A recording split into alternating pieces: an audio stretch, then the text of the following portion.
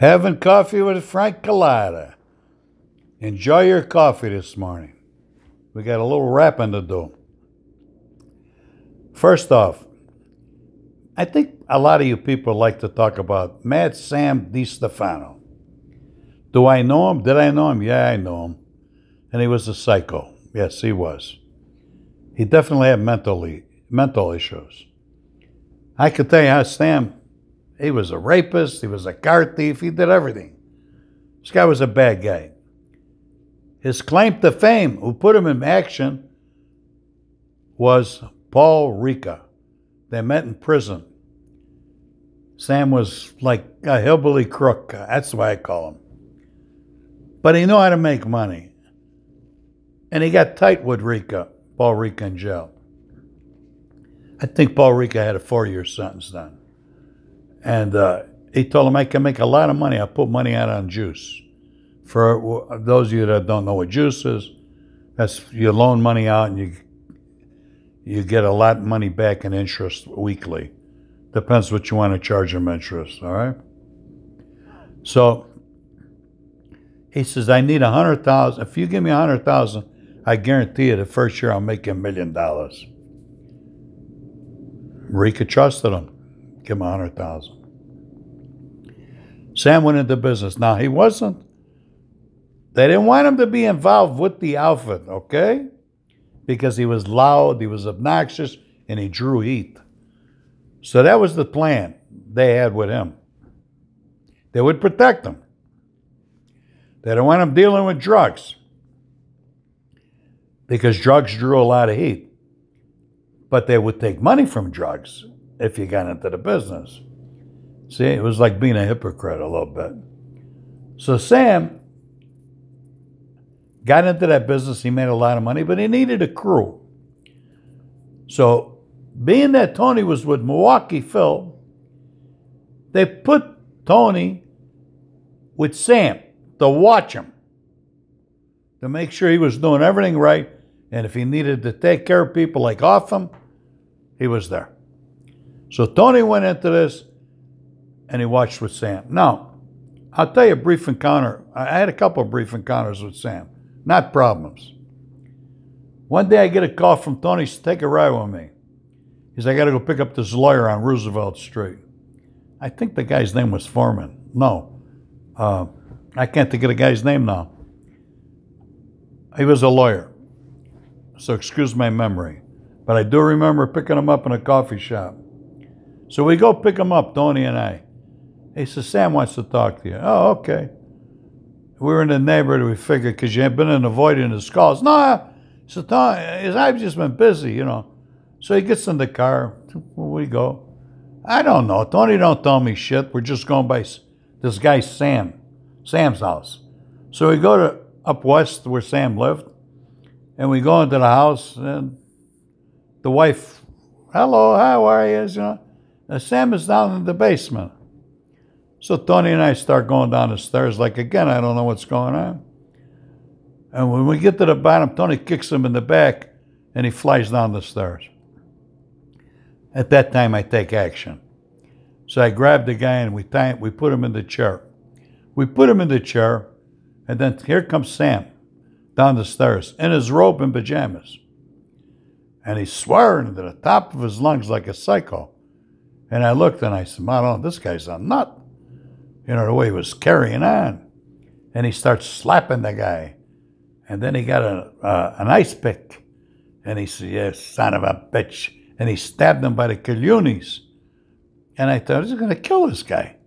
You know, not that I was worried about it, but this is crazy. You know, what is this all about? So then he tells you, you embarrassed me. You were supposed to show up in court to take care of that guy, take care of that thing. I gave you $900. You make me look like an asshole. You didn't show up. The kid got found guilty. $900. And he slapped the kid. Sam slapped this guy. So the guy's screaming and crying. Sam pulls out his ding-dong.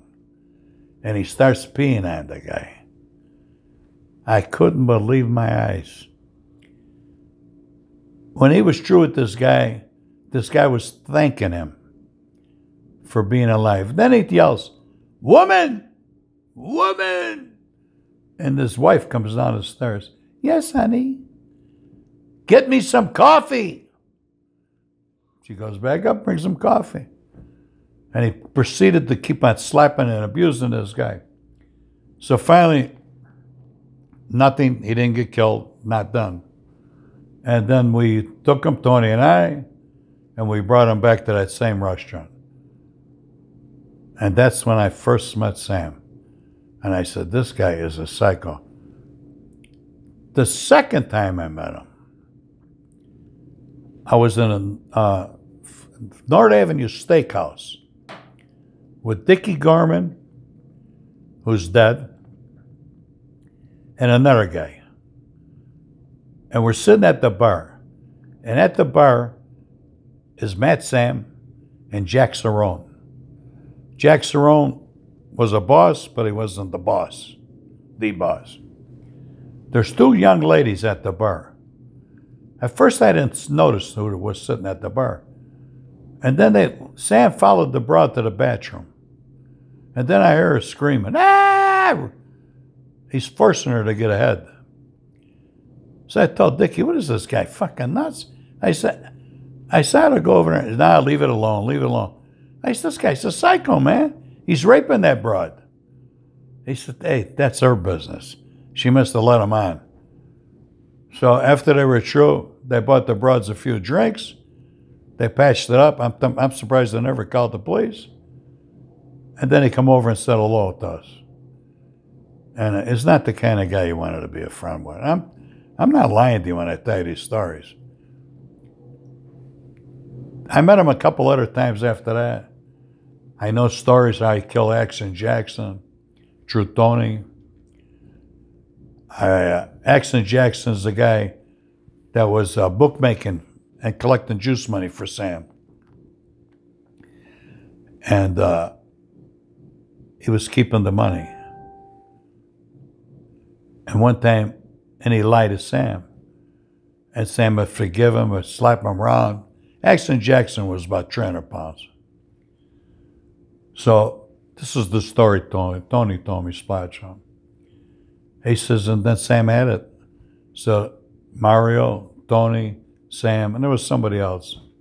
I can't remember off the top of my head. It's in one of my books. They got him, and they beat him, mercilessly beat him, and hung him on a meat hook in a meat factory. And the guy died of a heart attack. And Sam was very upset because he personally wanted to kill him. He didn't want him to die of a heart attack. And Tony says, this guy's a psycho. I said, no shit. I think the last time I met Sam, I was in Stateville Penitentiary. He come in there, he had all his veins removed in his legs. And I met him in there. And let me tell you something, when you're in the joint, when you're in jail, you're not a tough guy anymore. Especially if you're an old guy. And I tell you, I couldn't get his nose out of my ass because I had a big job in there. But I never abused guys that were bosses when they came to jail. I've seen guys do it that were like me, abuse bosses. Like treat them with disrespect. I've never done that. But they're older than me. But I've seen guys do it. When I first got out of the witness protection program, I did a video with this guy, Robert Ellen, who became my partner in tours. And I don't really not fond of the video, but I done it. You know, it's my first video. And it was Dennis Arnoldly, a former FBI agent, and Denny Griffin, a co-author of my books. So I'm going to show you a little bit of this video, and I do hope you enjoy it. I'm not that happy about it, but don't forget, I wasn't a professional like I am now. I want you to subscribe to this channel. I said it right this time. Hit that button, subscribe. You got it? Or else I'm not going to tell you no more stories, and you're going to be fucked. Thank you very much. We'll have coffee soon. Chin down.